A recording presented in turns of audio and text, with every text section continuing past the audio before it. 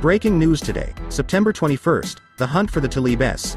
Militants massively detain people after explosions in Afghanistan. The Talibs are alarmed by a series of explosions in Jalalabad.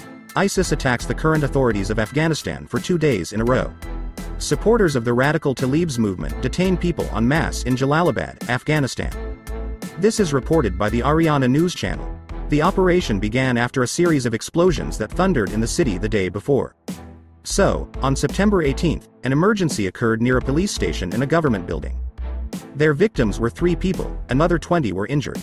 The next day, as a result of an explosion at the bus station, 2 civilians were killed, and 1 Taliban was also wounded.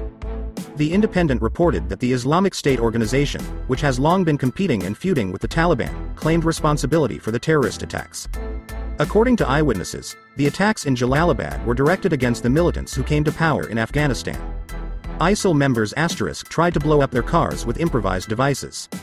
The Independent emphasizes that a series of explosions signals to the Talibs about the growing threat to them. In this regard, the radicals rushed to arrest the citizens.